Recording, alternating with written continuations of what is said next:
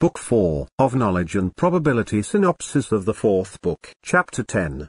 Of our knowledge of the existence of a God. 1. We are capable of knowing certainly that there is a God, though God has given us no innate ideas of himself, though he has stamped no original characters on our minds, wherein we may read his being, yet having furnished us with those faculties our minds are endowed with, he hath not left himself without witness, since we have sense, perception, and reason, and cannot want a clear proof of him, as long as we carry ourselves about us, nor can we justly complain of our ignorance in this great point, since he has so plentifully provided us with the means to discover and know him, so far as is necessary to the end of our being, and the great concernment of our happiness. But, though this be the most obvious truth that reason discovers, and though its evidence be, if I mistake not, equal to mathematical certainty, yet it requires thought and attention, and the mind must apply itself to a regular deduction of it from some part of our intuitive knowledge,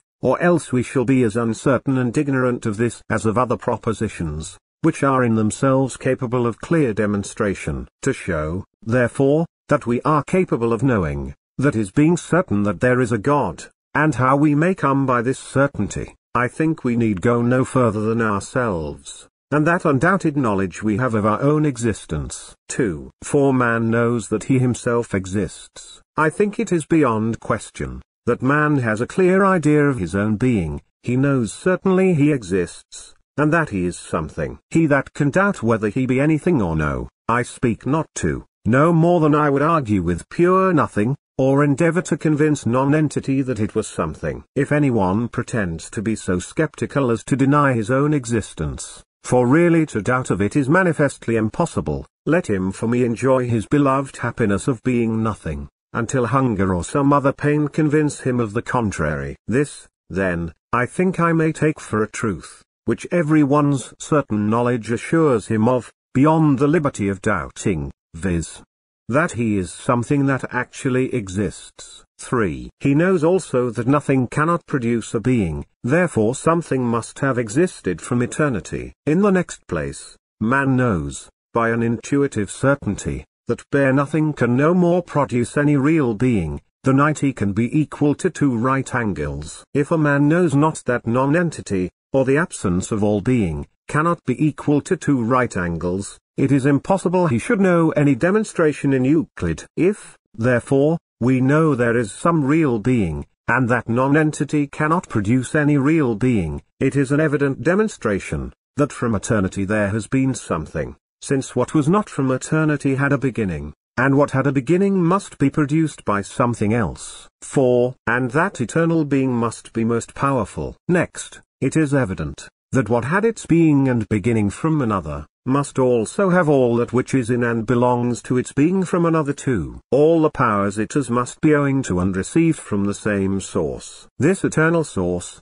then, of all being must also be the source and original of all power, and so this eternal being must be also the most powerful. 5. And most knowing. Again, a man finds in himself perception and knowledge. We have then got one step further, and we are certain now that there is not only some being, but some knowing, intelligent being in the world. There was a time, then, when there was no knowing being, and when knowledge began to be, or else there has been also a knowing being from eternity. If it be said, there was a time when no being had any knowledge, when that eternal being was void of all understanding, I reply, that then it was impossible there should ever have been any knowledge, it being as impossible that things wholly void of knowledge, and operating blindly, and without any perception, should produce a knowing being, as it is impossible that a triangle should make itself 3 angles bigger than 2 right ones, for it is as repugnant to the idea of senseless matter, that it should put into itself sense, perception, and knowledge, as it is repugnant to the idea of a triangle, that it should put into itself greater angles than 2 right ones. 6. And therefore God. Thus, from the consideration of ourselves, and what we infallibly find in our own constitutions, our reason leads us to the knowledge of this certain and evident truth, that there is an eternal, most powerful, and most knowing being, which whether anyone will please to call God, it matters not, the thing is evident, and from this idea duly considered, will easily be deduced all those other attributes, which we ought to ascribe to this eternal being. If, nevertheless, anyone should be found so senselessly arrogant, as to suppose man alone knowing and wise, but yet the product of mere ignorance and chance, and that all the rest of the universe acted only by that blind haphazard, I shall leave with him that very rational and emphatical rebuke of Tully, 1. 2. De Leg, to be considered at his leisure. What can be more sillily arrogant and misbecoming, than for a man to think that he has a mind and understanding in him, but yet in all the universe beside there is no such thing, or that those things, which with the utmost stretch of his reason he can scarce comprehend, should be moved and managed without any reason at all. Quid est enim verius, quam neminem esse portia tam stulta rogantum, ut in se mentem eti rationem putet inus in coelo mundac non putet, or ta quo vis summa ingenii ration comprehendat, nulla ration movere putet. From what has been said, it is plain to me we have a more certain knowledge of the existence of a God, than of anything our senses have not immediately discovered to us. Nay, I presume I may say, that we more certainly know that there is a God, than that there is anything else without us. When I say we know, I mean there is such a knowledge within our reach which we cannot miss, if we will but apply our minds to that, as we do to several other inquiries. 7. Our idea of a most perfect being, not the sole proof of a God. How far the idea of a most perfect being, which a man may frame in his mind, does or does not prove the existence of a God, I will not here examine. For in the different make of men's tempers and application of their thoughts, some arguments prevail more on one, and some on another, for the confirmation of the same truth. But yet, I think, this I may say, that it is an ill way of establishing this truth, and silencing atheists, to lay the whole stress of so important a point as this upon that sole foundation, and take some men's having that idea of God in their minds, for it is evident some men have none, and some worse than none, and the most very different, for the only proof of a deity, and out of an over-fondness of that darling invention, cashier, or at least endeavor to invalidate all other arguments, and forbid us to hearken to those proofs, as being weak or fallacious, which our own existence, and the sensible parts of the universe offer so clearly and cogently to our thoughts, that I deem it impossible for a considering man to withstand them. For I judge it as certain and clear a truth as can anywhere be delivered, that the invisible things of God are clearly seen from the creation of the world, being understood by the things that are made, even his eternal power and Godhead.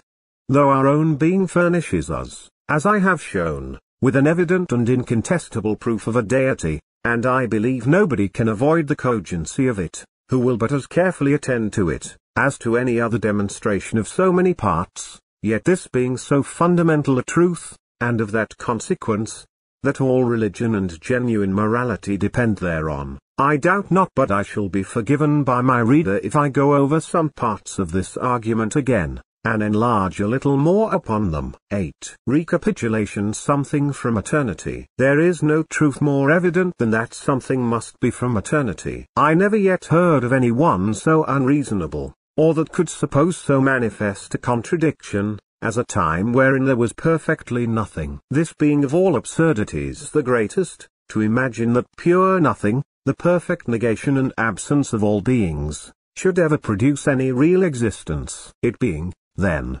unavoidable for all rational creatures to conclude, that something has existed from eternity, let us next see what kind of thing that must be. 9. Two sorts of beings, cogitative and incogitative. There are but two sorts of beings in the world that man knows or conceives. First, such as are purely material, without sense, perception, or thought, as the clippings of our beards, and parings of our nails. Secondly, sensible, thinking, perceiving beings, such as we find ourselves to be, which, if you please, we will hereafter call cogitative and incogitative beings, which to our present purpose, if for nothing else, are perhaps better terms than material and immaterial. 10. Incogitative being cannot produce a cogitative being. If, then, there must be something eternal, let us see what sort of being it must be. And to that it is very obvious to reason, that it must necessarily be a cogitative being. For it is as impossible to conceive that ever bare incogitative matter should produce a thinking intelligent being,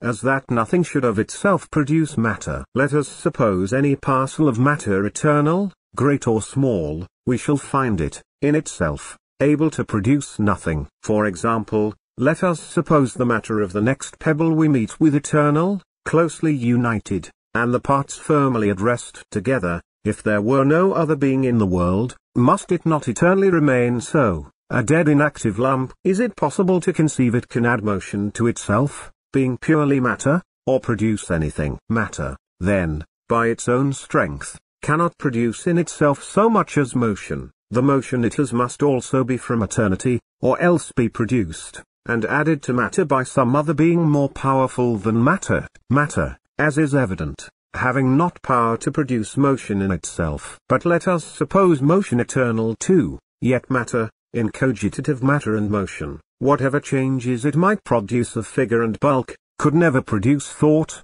Knowledge will still be as far beyond the power of motion and matter to produce, as matter is beyond the power of nothing or non-entity to produce. And I appeal to everyone's own thoughts, whether he cannot as easily conceive matter produced by nothing, as thought to be produced by pure matter, when, before, there was no such thing as thought or an intelligent being existing.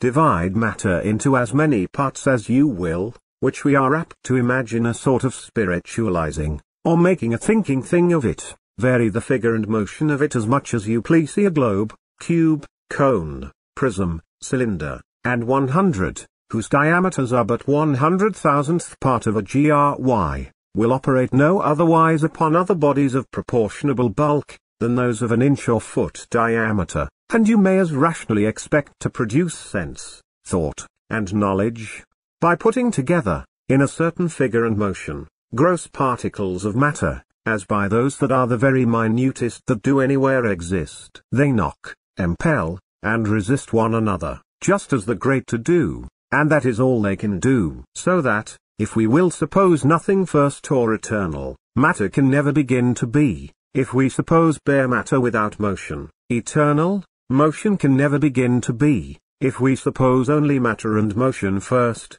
or eternal, thought can never begin to be. For it is impossible to conceive that matter, either with or without motion, could have, originally, in and from itself, sense, perception, and knowledge, as is evident from hence, that then sense, perception, and knowledge, must be a property eternally inseparable from matter and every particle of it. Not to add, that, though our general or specific conception of matter makes us speak of it as one thing, yet really all matter is not one individual thing, neither is there any such thing existing as one material being, or one single body that we know or can conceive. And therefore, if matter were the eternal first cogitative being, there would not be one eternal, infinite, cogitative being, but an infinite number of eternal, finite, cogitative beings, independent one of another, of limited force, and distinct thoughts, which could never produce that order,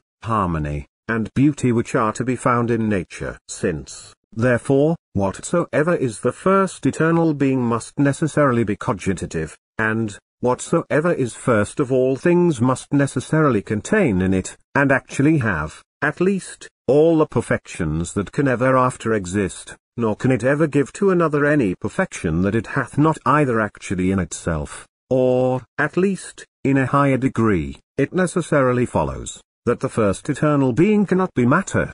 11. Therefore, there has been an eternal wisdom. If, therefore, it be evident, that something necessarily must exist from eternity, it is also as evident, that that something must necessarily be a cogitative being, for it is as impossible that incogitative matter should produce a cogitative being, as that nothing, or the negation of all being, should produce a positive being or matter. 12. The attributes of the eternal cogitative being. Though this discovery of the necessary existence of eternal mind does sufficiently lead us into the knowledge of God, since it will hence follow, that all other knowing beings that have a beginning must depend on him, and have in other ways of knowledge or extent of power than what he gives them, and therefore, if he made those, he made all the less excellent pieces of this universe, all inanimate beings, whereby his omniscience, power, and providence will be established, and all his other attributes necessarily follow. Yet, to clear up this a little further, we will see what doubt can be raised against it. 13. Whether the eternal mind may be also material or number. First,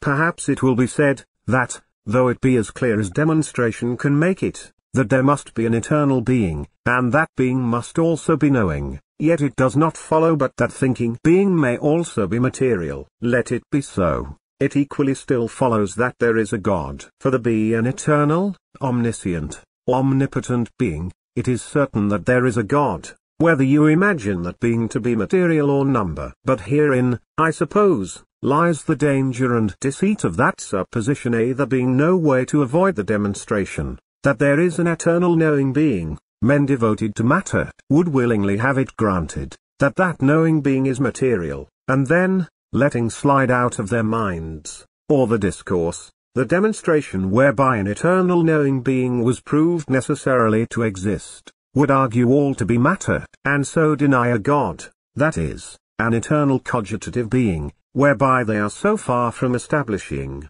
that they destroy their own hypothesis. For, if there can be, in their opinion, eternal matter, without any eternal cogitative being, they manifestly separate matter and thinking, and suppose no necessary connection of the one with the other, and so establish the necessity of an eternal spirit, but not of matter, since it has been proved already, that an eternal cogitative being is unavoidably to be granted. Now, if thinking and matter may be separated, the eternal existence of matter will not follow from the eternal existence of a cogitative being, and they suppose it to no purpose. 14. Not material. First, because each particle of matter is not cogitative. But now let us see how they can satisfy themselves, or others, that this eternal thinking being is material. 1. I would ask them, whether they imagine that all matter, every particle of matter, thinks. This, I suppose, they will scarce say, since then there would be as many eternal thinking beings as there are particles of matter, and so an infinity of gods. And yet, if they will not allow matter as matter, that is, every particle of matter, to be as well cogitative as extended, they will have as hard a task to make out to their own reasons a cogitative being out of incogitative particles, as an extended being out of unextended parts, if I may so speak. 15. 2. Secondly, because one particle alone of matter cannot be cogitative. If all matter does not think, I next ask, whether it be only one atom that does so. This has as many absurdities as the other, for then this atom of matter must be alone eternal or not. If this alone be eternal, then this alone, by its powerful thought or will, made all the rest of matter. And so we have the creation of matter by a powerful thought, which is that the materialists stick at, for if they suppose one single thinking atom to have produced all the rest of matter, they cannot ascribe that preeminency to it upon any other account than that of its thinking, the only supposed difference, but allow it to be by some other way which is above our conception, it must still be creation, and these men must give up their great maxim, ex nihilo nil fit. If it be said, that all the rest of matter is equally eternal as that thinking atom, it will be to say anything at pleasure, though ever so absurd. For to suppose all matter eternal, and yet one small particle in knowledge and power infinitely above all the rest, is without any the least appearance of reason to frame an hypothesis. Every particle of matter, as matter, is capable of all the same figures and motions of any other, and I challenge anyone, in his thoughts, to add anything else to one above another. 16. 3. Thirdly, because a system of incogitative matter cannot be cogitative. If then neither one peculiar atom alone can be this eternal thinking being, nor all matter, as matter, 1.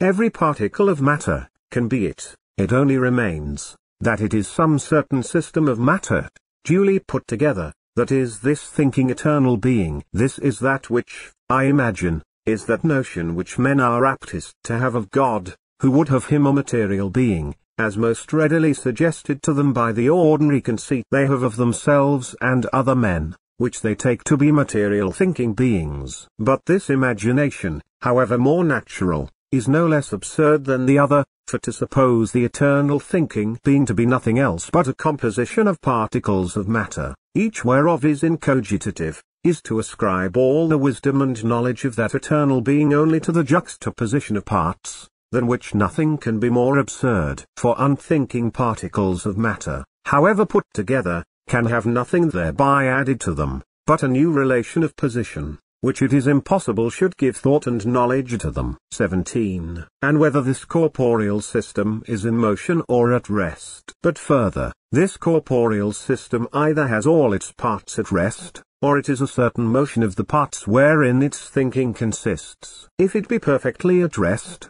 it is but one lump, and so can have no privileges above one atom. If it be the motion of its parts on which its thinking depends, all the thoughts there must be unavoidably accidental and limited, since all the particles that by motion cause thought, being each of them in itself without any thought, cannot regulate its own motions, much less be regulated by the thought of the whole, since that thought is not the cause of motion, for then it must be antecedent to it, and so without it, but the consequence of it, whereby freedom, power, choice, and all rational and wise thinking or acting, will be quite taken away, so that such a thinking being will be no better nor wiser than pure blind matter, since to resolve all into the accidental unguided motions of blind matter, or into thought depending on unguided motions of blind matter, is the same thing, not to mention the narrowness of such thoughts and knowledge that must depend on the motion of such parts. But there needs no enumeration of any more absurdities and impossibilities in this hypothesis,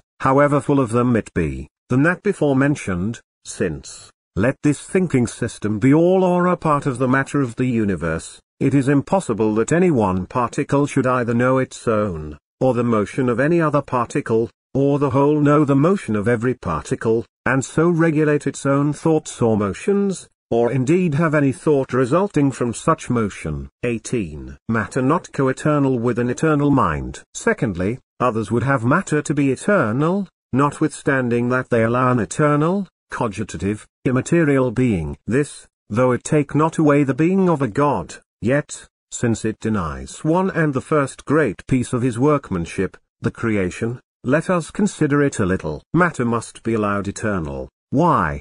Because you cannot conceive how it can be made out of nothing. Why do you not also think yourself eternal? You will answer, perhaps, because, about 20 or 40 years since, you began to be. But if I ask you, what that you is, which began then to be, you can scarce tell me. The matter whereof you are made began not then to be, for if it did, then it is not eternal, but it began to be put together in such a fashion and frame as makes up your body, but yet that frame of particles is not you, it makes not that thinking thing you are, for I have now to do with one who allows an eternal, immaterial, thinking being, but would have unthinking matter eternal too. Therefore, when did that thinking thing begin to be? If it did never begin to be, then have you always been a thinking thing from eternity, the absurdity whereof I need not confute, till I meet with one who is so void of understanding as to own it. If, therefore, you can allow a thinking thing to be made out of nothing,